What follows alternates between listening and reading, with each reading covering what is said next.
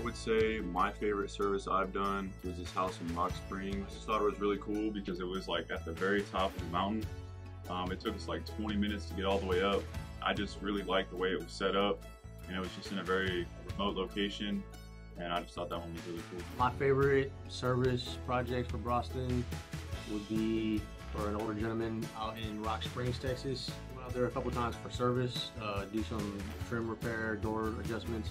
But it was one of my favorite experiences just because the gentleman was able to tell us a lot of stories about how he came over here, him and his wife, his daughters, and I felt we actually had a personal connection just because we were able to listen to his whole life story in the little while we were there.